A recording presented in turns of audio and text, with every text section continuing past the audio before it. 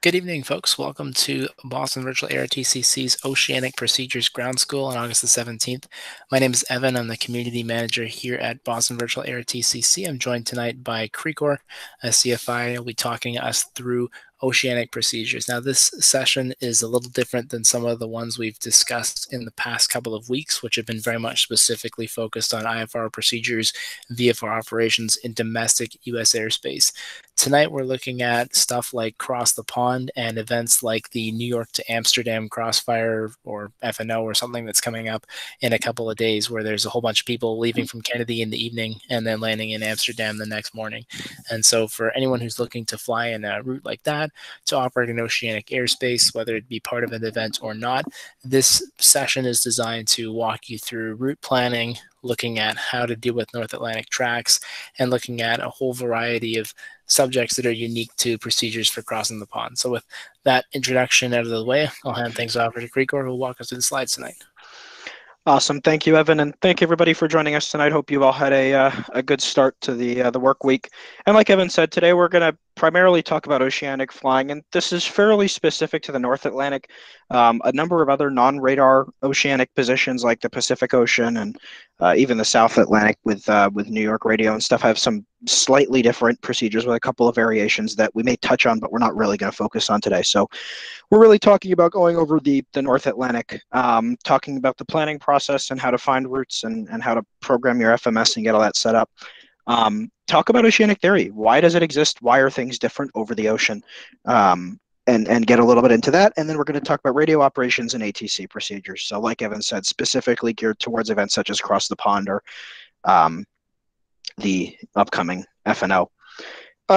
Route planning is one of the more important parts of all of this, and it's also one of the harder parts, especially on VATSIM. In real life, you kind of just show up and you'll get a dispatch release that has your route and you don't need to really worry about it. But on VATSIM, you're largely responsible for finding your own route. The domestic portion where you're over land or over the US is usually the same. You'll find a standard route of which a number exists. You'll file a correct altitude for your direction of flight. But in the oceanic environment, altitude is often how they separate you. So that whole northeast odd, southwest even kind of rule of thumb that we talk about kind of gets thrown out in oceanic. It doesn't really matter anymore because they separate tracks differently. And we'll get back to that in a couple of minutes here. But the point is, you can get any altitude over the ocean. There's no wrong direction of flight, anything like that. Finding and filing routes is different and sometimes more challenging. You're not able to go on FlightAware and just pull out an entire route because usually with international stuff, they hide it. And I'm not sure if that's a government thing or a FlightAware thing. Maybe they just don't have the data. But oftentimes you won't have the full route. Sometimes if you're departing the US and you're heading eastbound over to somewhere in Europe, then they may show you in FlightAware the entire route, including the oceanic portion and the European portion. If you're going from Europe to the United States, you may see part of the route or you may not see any of it at all. So you have to go through some other sources. We're going to talk about two. One that's not on here, but I would strongly encourage is SimBrief. Sorry, I blanked there for a second, but SimBrief is pretty good. It normally will use real world tracks, which is what we're going to talk about in a minute. But it is also able to put out accurate, complete routes, and usually you can just use what it has and you don't need to think about it or change too much with it. With that being said, another good one is Route Finder. So there's a link here, rfinder.asalink.net/free. The free part is the best part if you ask me, but I digress. Where you can essentially go in, you'll type your departure airport, so EGLL, which is London Heathrow, your arrival airport, which is KJFK, John F. Kennedy in New York, and an en route altitude. And usually it helps to put a range, in this case, between flight level 320 and flight level 400. And then you can put the database, which is your specific AIRAC cycle. It's basically telling you how current your navigational data is. So if there was a fix that got added to the database, last month, and you have data from 4 months ago, it's not going to show up. So having the correct database for what's in your simulator will make sure that you're able to actually fly the route. You want to check use SIDs and use stars because it'll give you SID and star information or put you on one. RNAV equipped, you pretty much need area navigation, which is going to be talked about in a later ground school lesson. So if you don't know what that is, stay tuned and we'll talk about it. and then TACAN routes you can ignore. NATs need to be enabled. NATs is a North Atlantic track. That's what we're primarily going to focus on for the remainder of this slideshow rather. So you're going to need that checked as well. So you punch all that in, you click on Find Route, and it will give you a route, which is what we're about to talk about. As well, during major events like Cross the Pond and likely the FNO, although I don't know the details on that, they will predetermine routes and publish them somewhere. Forums, email, website, Discord, somewhere there will be a preferred route that they're going to want you to fly. So this step may be redundant. You may not need to do it in that case. But once you put that in, you hit enter, it's going to spit out a route for you. So this is an example of one. You can see it gives us these track message identification, TMIs, which we're going to get to in a minute. And then a computed route. So in this case, you have EGLL, London Heathrow. It just says SID. So this is one of the limitations with RFinder is it's not going to give you a specific departure. It won't say, UMLAT 3 Tango or whatever your specific departure is. It just says SID. So you've got to figure that out. UMLAT, a bunch of airways. BAGSO, Direct Resno, and then NAT-A, NATA. That's pronounced NAT-A, North Atlantic Track Alpha. We're going to come back to what this means. 2DEP, November 396 Alpha. That's a North Atlantic route, so North Atlantic route 396 Alpha. Alex, Q822 Kennebunk Star JFK. So again, it's not going to tell you Parch 3 arrival. It just says star. So this isn't the end all. There's still a little bit of adjusting that you need to do. So we can break this down a little bit more into a couple different sections. You've got the European domestic section, which takes us all the way to BAGSO. Like I said, EGLL SID just means you need to determine the SID to use. It's not figuring that out for you. That's one of the advantages to a resource like SimBrief, where it actually will automatically figure out, hey, you need the UMLAT 3 Tango departure or whatever it is. I don't know what it is out of Heathrow. And most of them are runway dependent. Runway dependent. So like in the US where we have, the SOX 5 departure out of Boston, theirs are the same thing. It's named after a fix and then there's a number, but they have a specific letter at the end that determines the runway that's in use. So like the Compton 3 Foxtrot or 3 Golf, same departure procedure, just off of different runways. That's one difference between international airspace in the US. NAT-A, North Atlantic Track, is what NAT stands for. They get abbreviated with a letter. It represents a whole bunch of additional information, which we'll get to on the next slide. North Atlantic Route, or NAR, is what this N396A is.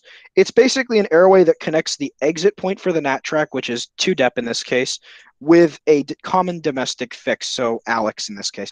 And these airways usually only have 1 or 2 fixes on them, and they mostly go through Moncton and Gander, domestic airspace up in Canada. But there's a whole slew of them. If you were to open it up on SkyVector, there's just a kind of crazy number of them out there. But they have the same thing, N, a bunch of numbers, and then a letter, which can change.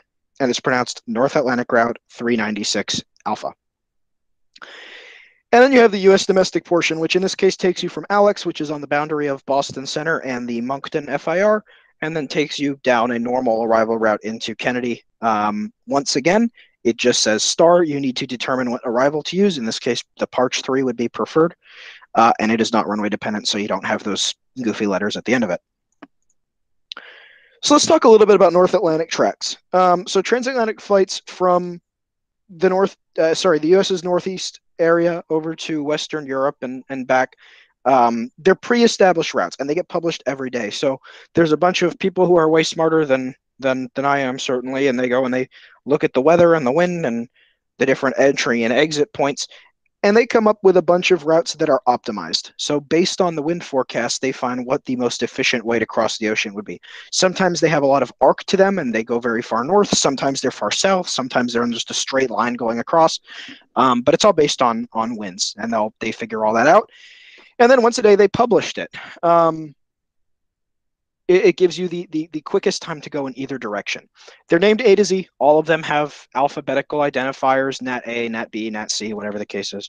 And all the entry and exit points are the same. So there's going to be, there's a number of maps you can find if you want to look into it some more, but there's a whole set of, 10 or 15 or 20, however many entry points and exit points on each side of the ocean. And you're always going to enter or exit the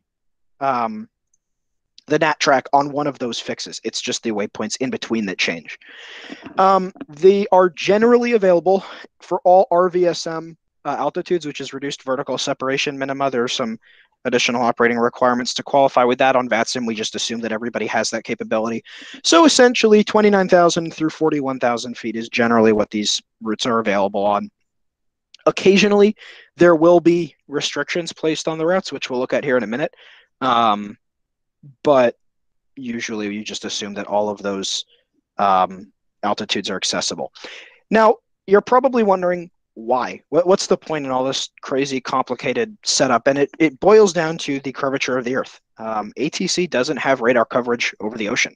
And that's true for most major bodies of water. There's not a way of putting a radar there. Radar's dependent on line of sight. You need to be able to draw a line from the radar to the airplane, tie a string between the two of them and have nothing in between it. So it's not possible to have actual radar coverage over the water. And for those of you who remember or paid attention, this is part of what factored into us losing Malaysia Flight 370 a couple of years ago. It was in a non-radar area and there wasn't a way of tracking it. With that being said, ADS-B, Automatic Dependent Surveillance Broadcast, and ADS-C are becoming more commonplace and more reliable. So some areas, including the North Atlantic actually, are beginning to use ADS-B as an alternative means. So instead of relying on the stuff that we're talking about today with position reports, they use the GPS ADS-B return via satellite to get that information between the airplane and the air traffic controllers. I said 2 years ago when we last ran this presentation that the next time we run it, we're going to be talking about a whole different set of things because it's all going to be ADS-B and it's going to be the equivalent of radar separation. We're not 100% of the way there yet, but we're getting very close. I don't think the VATSIM network is simulating ADS-B yet. I believe the last cross the pond was typical traditional position reports, but I'd like to think that 2 years from today, you're going to see that. NAV Canada, which is the Canadian version of the FAA when it comes to air traffic control, is basically leading the charge in this area. In fact, they've actually launched their own satellites to support it. And the idea is that in probably the next 2 years, you'll see a drastic change to how the North Atlantic operates. We've seen tremendous change even in the last 10 or 15 years, going from these very structured North Atlantic tracks to much more random routing and much more flexibility. That's only going to increase. And I think eventually you're going to see the equivalent of radar separation over the North Atlantic, making it a lot easier for operators to fly different routes in the future. Yeah, that's a great point. And they've actually already started implementing this in the North Atlantic. And it's right now the way they're doing it is they're basically taking the previous separation they needed and just cutting it in half. Which when you're talking about 60 miles, that makes a pretty significant difference, but they're still working on improving the system and making it more reliable. So how do you program NAT-A into an FMS? The NAT track with that letter, so A, B, C, whatever it is, right? It's really just a code. It represents a bunch of other stuff. It's a shortcut, if you will. So you can go to notams.faa.gov/common/nat.html. That's an FAA website, right? This is real data. This isn't VATSIM specific. And it's going to spit out this. So you'll see North Atlantic tracks last updated 2020-08-11. So this was 6 days ago, 16:11 GMT, which is Zulu time. And then it lists the tracks. So kind of like a METAR or TAF or whatever, there's a code to it where you need to decode this, right? So it starts with a identifier at the top, and I'm blanking on what that means. Evan, do you remember?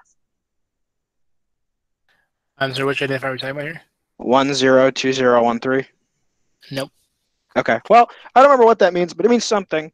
EGGX, ZOZX, basically the facilities that are publishing this.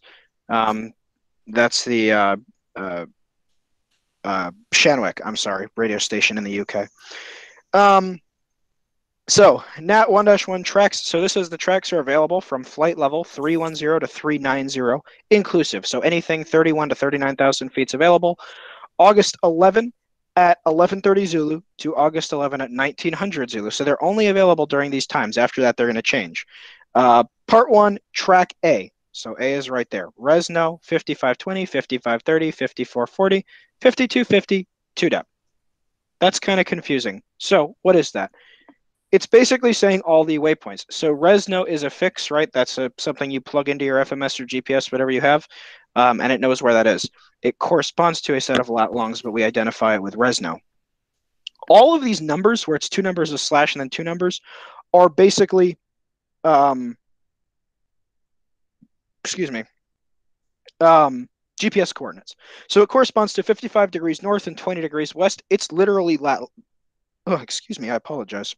It literally corresponds to latitude and longitudes. How you program that into your FMS is going to change with every airplane. Some are different than others, and you need to look in the manual for your FMS or a quick Google to figure out how that works. But most flight sim companies know that people, especially ones like PMDG who make long haul airplanes, they know that this is what people are going to use them for. So they'll have some form of guidance in their manuals for this. Going down here, east levels nil. So if you're heading eastbound, so from the US to the UK, you cannot use track alpha right now. So actually, I think in the example we use this in now, it wouldn't really work. But anyway, this is only a westbound track. And then if you're going westbound, you can use flight level 350, 60, 70, 380, or 390. So Yeah, anything and our between, example was westbound, right? It was Europe to US. yeah. So that would, oh, yeah, you're right. I'm sorry. But anyway, it's basically saying if you can use this track if you're going westbound at any of those altitudes. And then there's some remarks. One thing that's down here is the TMI. So we're going to talk about this when you request a clearance here in a minute, but when you request a clearance, you need to provide the controller with your TMI, which is an identifier. It actually corresponds to the day of the year that these charts, or that these tracks rather, were published on. So in this case, they were published on the 224th day of the year. And the reason that they care about that is since track alpha exists all year round, they just use different waypoints. That's their way of making sure you're using the correct track alpha. That's how you confirm that you're flying the same set of lat longs that the controller thinks you're flying.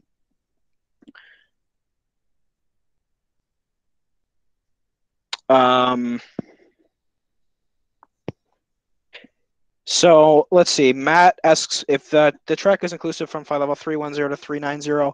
Why are some of those only available? So that's a good question. I believe the stuff at the top refers to the entire publication as far as all of the different NATs. This is only showing track alpha. So if we were to go to that FAA website and scroll down, there'd be more tracks, and they should be valid from 310 to 390. It's just track alpha specifically is only from 350 to 390. And sometimes it could also be that, and it may not be the case here, but sometimes the eastbound traffic may be using some of those lower levels. If for whatever reason they've decided to stack the NATs, pretty unlikely they do that. We're going to see this in a future slide. We're in a pretty weird scenario right now where only one NAT is actually being published for each direction because of the reduced traffic and the increase in random routing. That's up until the beginning of this year, that was a very uncommon thing to see. And we'll talk about that in a few minutes. But it's as Krikor says, either due to the fact that another track might be using those altitudes, possibly in another direction, or it could simply be that they've elected to only use certain altitudes, again, because of a concern with respect to separation and air traffic control, staffing, manpower, given all that's going on in the world right now. Yeah. And then another thing is operators are generally encouraged to fly strategic lateral offset procedure, or SLOP, which is essentially where, and there's a way of programming this in the FMS, and again, it'll depend on your specific FMS company and how that model works. But you basically fly a couple miles offset intentionally to avoid wake turbulence or traffic conflicts. And there are specific requirements as far as how far you're able to go, what direction you're able to go, stuff like that. And you can find more information on this from a couple of online sources. Let's see. Chuck Oman asks, in real world, tracks change at 0 Zulu and 12 Zulu. So for non-event Oceanic VATSIM flying, do people fly real time or eastbound night and westbound day routes and corresponding tracks observed? And that's a good question.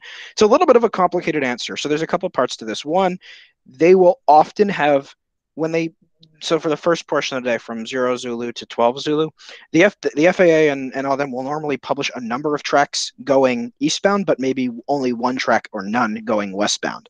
During normal times, I'm not talking COVID with everything that's going on right now. Other times they may, so from like 12 Zulu back around to 0 Zulu, they may publish a bunch going the other direction and only one back to the east. So on VATSIM, it's generally accepted as long as you're flying one of the current tracks. If there is a confusion about what track you're on, the controller should follow up with you on that, and they may just have to have you clarify all the waypoints.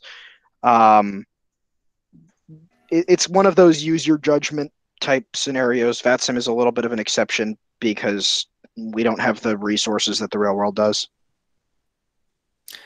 And Krikor, while we're on the slide here, that code you're referring to at the top of the message, so the 10/2013, I've had a look, and that would be the day of the month and then the time it was issued. So this would be the 10th of August at 2013 Zulu. Ah, there you go. The one I just went on to the current one, for example, and looked like this, same thing. You've got 17 and then 12:59 Zulu, indicating it was published today at 12:59 Zulu. Gotcha. That makes sense. Thank you.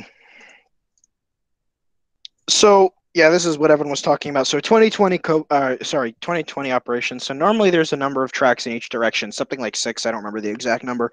Due to COVID-19, there's not a lot of traffic flying. All the air traffic control facilities are on reduced staffing, and there's also just not a lot of airplanes. So they have only started publishing one track in either direction, which is really all you're going to see right now is 1, maybe 2 tracks. What this has led to is most operators basically saying, well, there's no point going way out of our way to fly that one track, so they just file a random routing. And so here's an example of a flight from, excuse me, I'm sorry, I just got back from dinner. As an example of a flight from Vancouver to London Heathrow, and you can see in the route section in bold there on the bottom right, there's a whole slew of latitude and longitudes, which are written out a little bit differently than we saw in the NATs, but they mean the same thing. And they'll just fly that instead. And that's perfectly acceptable as well. The biggest thing is they have a fix every degree that they go. Actually, sorry, every 10 degrees east or west that they move. There's some oceanic planning charts that kind of show all those fixes. It's essentially a grid, but that's what all of that is there.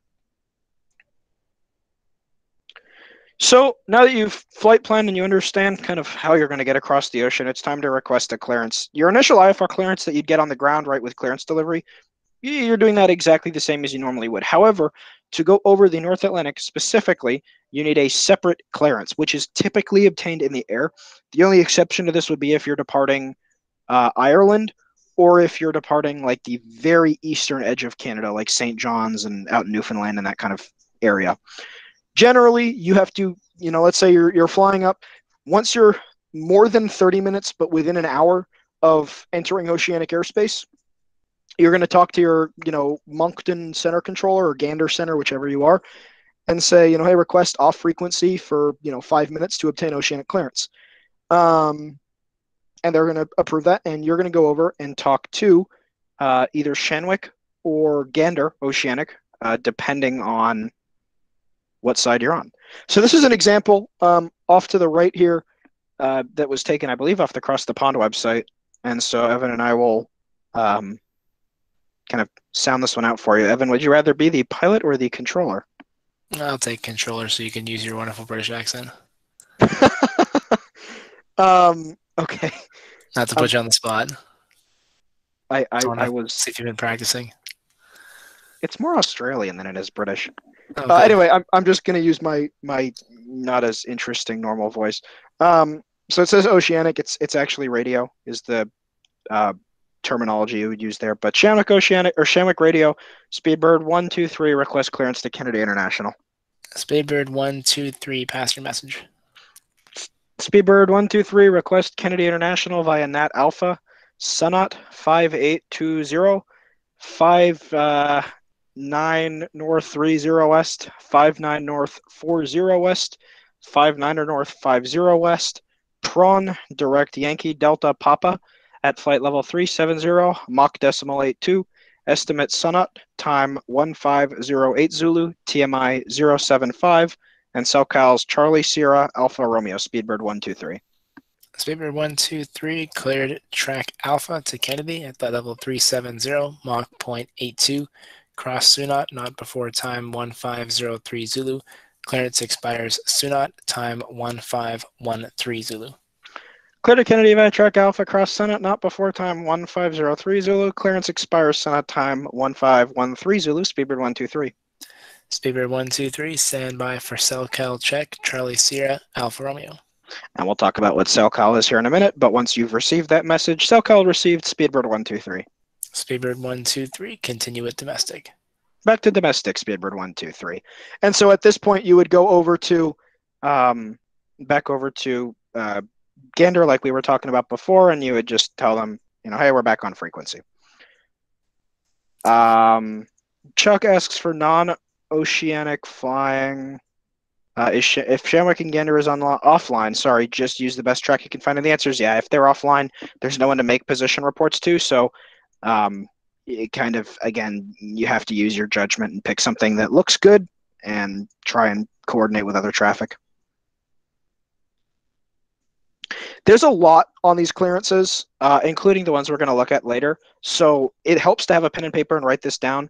There's somewhere on the Across the Pond website, which has changed like 6 times in the last year, but somewhere on the website, there's a form that has this example, and it has a kind of a template for the oceanic communications, and that's a really good resource to have physically in front of you to write down on so you don't forget anything.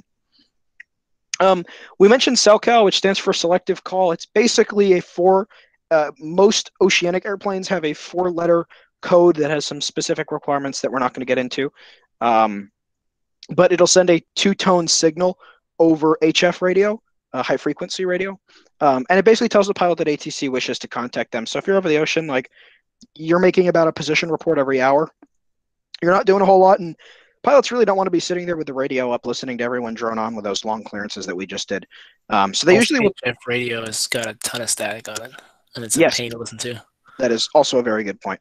So usually they'll just turn the radio all the way down, and if they hear the SELCAL code, which is, you can think of it like a real-life version of a contact me message from ATC, they'll turn it back up, and that's when they'll talk, essentially. Some pilot clients model SELCAL pretty well, like it'll actually make the tone. Some not quite as well. It depends on your specific client, and some controllers just send a private message and pretend it's SELCAL, like we did with the PDC. So once you enter oceanic airspace, you're going to be told to contact oceanic control, so Shanwick radio or Gander radio. Air traffic control will tell you radar service terminated, squawk 2000. Now, it really doesn't matter what you squawk because there's no radar, so ATC is not going to see it. So they kind of just give you 2000 as a good like generic code, and that way you don't mess with somebody who's over a domestic airspace. You have to give position reports. At this point, if you don't tell ATC where you are and what you're doing, they have no way of knowing. Like there could be someone out in the middle of the ocean goofing off in a Skyhawk and they'd never know. SELCAL will be used like we just talked about whenever ATC needs to get in touch with you. If there's any delays or changes or anything like that, then you'll need to tell ATC. And on VATSIM, you can't use time compression when ATC is online unless you talk to them. And that's the same everywhere. That's not just an oceanic thing. But air traffic controllers on the oceanic side of things have to do everything based on time. Separation requirements are generally in terms of time, not distance in oceanic airspace. So if you are using time compression, they don't really have any way of separating you, which is kind of the point of all of this. So position reports become your new thing that you have to do. So every time you cross a waypoint in oceanic airspace, you need to tell ATC. VATSIM has recently come up with a new text-based system called NatTrack that was in use for the last 1 or 2 cross the ponds. I don't remember. I haven't used it, but supposedly it's pretty good. There's also an oceanic clearance generator that you can use on the Gander Oceanic website just as a resource to help you expect what to get. And there's a position report generator which does the same thing. And it's similar to that sheet that I was telling you about where you can plug in all your information and it'll kind of help tell you what to say, which can be really useful. So here's an example of a position report. Evan can be our fantastic controller again here. And we'll go through this. So Shanwick, Speedbird 123 with position report. Speedbird 123, go ahead with your position report. Speedbird 123 reporting 58 north 20 west, time 1532 Zulu, flight level 370 and Mach decimal 82. Estimating 39 north 30 west, time 1619 Zulu. 59 north 40 west thereafter, Speedbird 123. Speedbird 123, Shamwick copied your report of 58 north 20 west, time 1532 Zulu, flight level 370, Mach decimal 82, estimating 59er north 30 west, time 1619 Zulu, 59er 40 north after. And the readback's correct, Speedbird 123. So what's happening there is you're basically giving ATC all your information. You're telling them where you just passed, the time you passed it, altitude, Mach number, your next fix, so where you're going to now, when you're expecting to get there, and then your following waypoint. And the reason that ATC reads that all back is they need to make sure that's correct. If they get a number wrong or they get a time wrong or anything like that, that can be the difference between making a sandwich with another airplane or getting to your destination safely. So that's why they read that back, and that's why you have to confirm that their readback is correct. This is also interesting, a little bit of a tidbit. This isn't a VATSIM thing, but in the real world, when the pilot makes this position report, they're giving it to a radio operator, not the controller. So the radio operator is actually going to go ahead and type in all this information and give it to the air traffic controller. If the controller wants something to happen, they're actually going to have to tell the radio operator, who's then going to relay it to the pilot. So there's an extra step in the middle that it doesn't exist on VATSIM, but that's how it works in the real world. So just kind of interesting fact there. I thought it was interesting. Anyway, when you leave oceanic airspace, you're going to need to reestablish radar contact with either Shannon in Ireland or Gander in Canada. Once you have been told radar contact, the same as in any domestic IFR environment, you don't need to give position reports anymore. You also don't need to cancel IFR clearance because you never, like, you were operating under IFR the entire time and you're still operating under IFR. That oceanic clearance you received was not an IFR clearance that needs to be canceled. It was a oceanic clearance, and it is essentially automatically canceled as you leave, much like an IFR flight plan at a towered airport. Charts for outside the US can be hard to find. There are a couple good resources that Evan just linked. ChartFox is a really good one that has a VATSIM login and has international charts for all over the world. You also can register with Eurocontrol and get real world charts for almost everywhere in Europe at that Eurocontrol link that Evan just sent. There are some high altitude planning charts that are available on SkyVector and other resources. And Navigraph now provides real charts. And one thing I'd like to point out, so down here we have, oh, actually, the next slide, sorry. I'll get to that in a sec then. Government charts look different everywhere, depending on the country you're in and who creates the charts. Jeppesen, which is what a lot of real-world airlines will use, and other formats provide a constant chart format, no matter where you are in the world. So here's a good example. On the left, we have a departure chart, the one we talked about earlier, the Compton departure out of London Heathrow, and that's a, I think it's NATS, ironically, which it stands for something else, but whatever the British provider is. And on the right is a FAA government chart for the departure, arrival into Kennedy. One's a departure, one's an arrival, but they have the same format regardless. SIDS and star charts look the same. With that being said, there are many obvious differences. It's not just the color. The way lines are depicted is different. The information is different, like over each NDB and VOR and stuff like that. These are completely different charts. And if you're used to one, you're probably going to struggle with the other. One nice thing about Jeppesen charts, which is what Navigraph has switched to in recent years, they look the same. So on the left is the same departure from Jeppesen out of Heathrow, and on the right is the same arrival into Kennedy from Jeppesen. And what you'll notice, the formats are the same. You've got the same box of information at the top with frequencies and notes. You've got all of your routing portions of the chart. Altitude restrictions are in blue, so they're very easy to identify. You can see here, like, we have to cross the London 11 DME between 6,000 and 3,000. Over here, you can kind of see it on the right at trait. There's a 240, a flight level 240 restriction, but those are consistently formatted.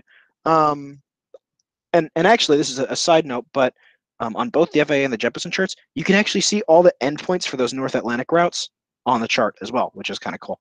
Anyway, with that being said, the big advantage to something like Navigraph is the charts look the same no matter where in the world you are. So if you get used to one format, you'll be able to apply that knowledge elsewhere, which you can't do necessarily if you're using government charts. And so that's pretty much it, guys. Oceanic flying is weird and complicated. It's something that not a lot of people have even real-world experience with until you start doing the long-haul flights. So it's easy to get confused and whatnot with it. So hope you guys have enjoyed and maybe learned a thing or two.